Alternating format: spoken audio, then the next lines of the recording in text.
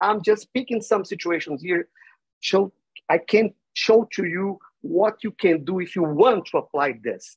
One line of action, you need, if you want to do the translation, you need to understand in what height you're going to do this. So we're focusing now on individual movements.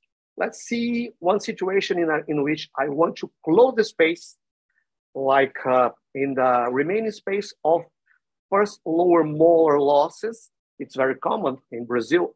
I bet in your country is also very common. So what we do for that? First of all, again, the periodontal status is important. So before doing the closing the gap, closing the space, I deal with the slow extrusion. So I make the bone follow the movement. So I make the bone follow the movement, and then I go very slowly in the mesial direction or distal direction, whatever is what I planned for. So first of all, uprighting the molar. How is the right way to upright the molar? There are several ways. I'm not focusing on that now. I usually use cantilevers or two-couple system, alpha and beta hook, loop for that. So depending on what I want. I want extrusion, I want just uprighting with the center of rotation at the center of resistance. What do I want? You see, guys, how important it is to understand biomechanics, because you can do everything you want in biomechanics. Of course, it's not like rocket science. It's not something that you take for granted. I do the calculation and everything is going the right way. It's not like that.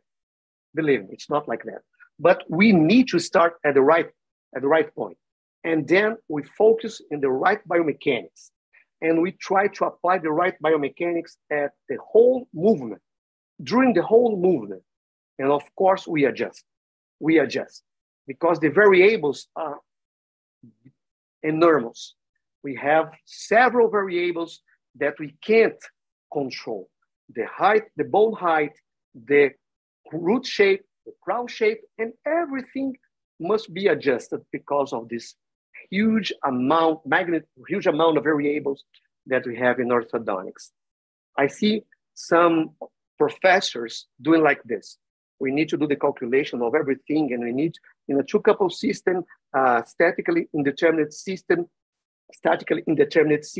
we need to calculate everything, and statically determinate system, the same thing. We are starting at the right point, yes, but we can't control all the variables. It's not with us.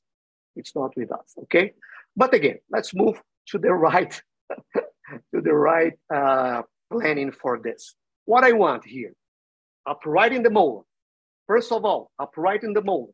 And when I do that in a healthy environment, meaning I have, in this patient, a healthy periodontal apparatus, this is going to take place. Slow extrusion will make the bone follow the movement because the stretching of the periodontal fibers, and since we don't have inflammation there at this moment, we are going to have a good movement of the bone following the movement of the root. So this is what we want, and when we have it, something happened here, and when we have it, now we are going to close the gap. What if I want to apply one line of action of the force? We need to know where the center of resistance of one molar, two molars, or a set of teeth, where those center of resistance are located. And we have articles for that, okay? At the end of this presentation, you will have a QR code so you can photograph and have some articles in which this lesson, this course, this part of the course is based, okay? So now, from now on, I'm doing the movement. After a while, I'm doing the movement to close the gap. If I'm using one line of action of the force, I want that line of action of the force in the lower arch to be at the height of the center of resistance, which is located between the molar roots, 1 millimeter apical to the furcation.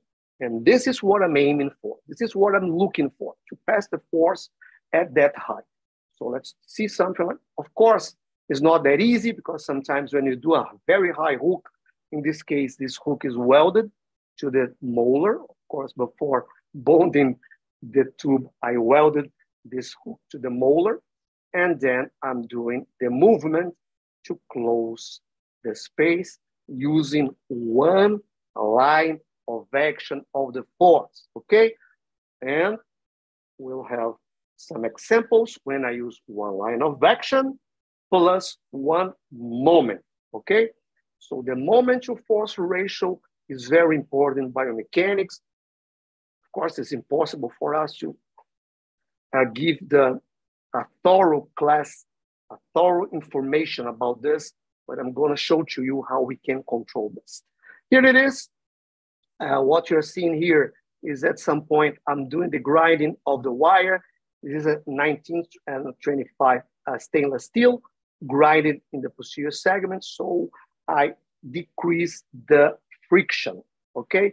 And I'm applying the force at this height, closer to the center of resistance.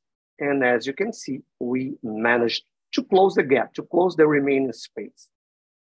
Okay, here it is. So do, first of all, uprighting molar, so we can follow. See here, let me show it again. What I wanted here was to give to the molar this uprighting position, so the bone would follow the movement. And as you can see, the bone followed the movement. Here it is, and then we are closing the space. Look at this.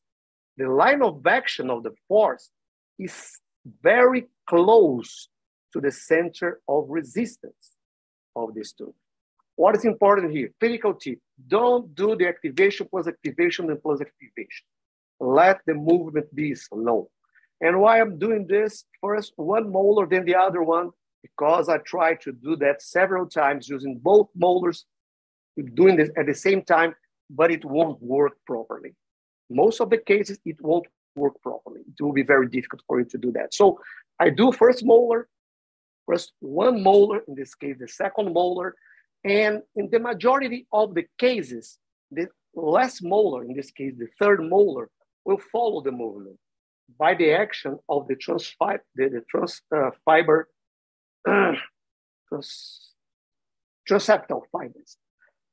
I lost the English name for that. The transeptal fibers, okay? So they are stretched and pulling together with the second molar, the third molar, mesially, okay? So this is what we are going to see. And after a while, what's going on here? After a while, if the second molar, the last molar, won't follow the movement, we can help, okay? But in this case, as you can see, most of the movement was natural. Well, you are seeing now one view. And if I'm applying, again, remember, 3 topics. I'm just looking for the one line of action here. And I'm applying the line of action of the force, trying to close the gap, trying to close the space with a translatory movement of the molar.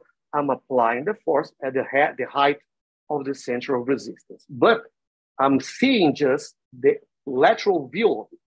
You need to see the center of resistance as a tridimensional structure.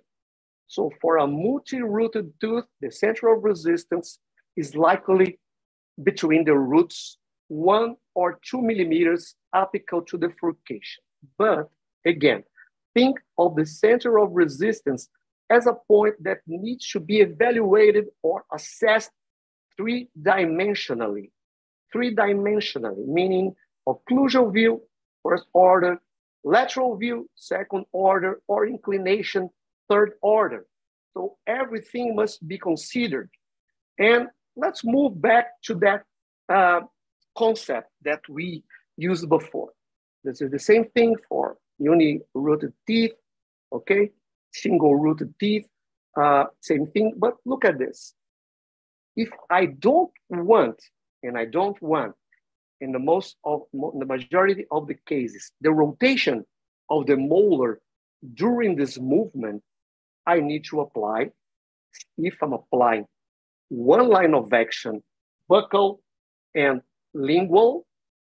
I'm controlling the angulation with the lower position of the hook and controlling the rotation with this second force here.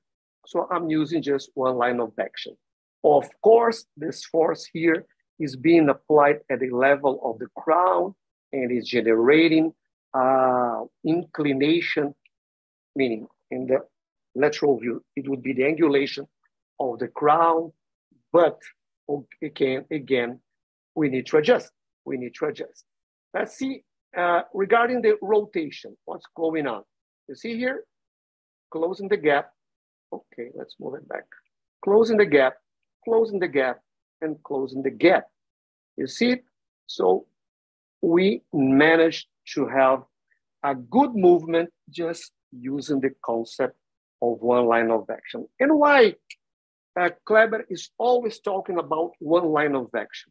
Because we can use one line of action plus a moment, but not in this type of biomechanics. This is the simplest way to deal with it. Simplest way to deal with a simple biomechanics, okay? Clinical biomechanics, let's say.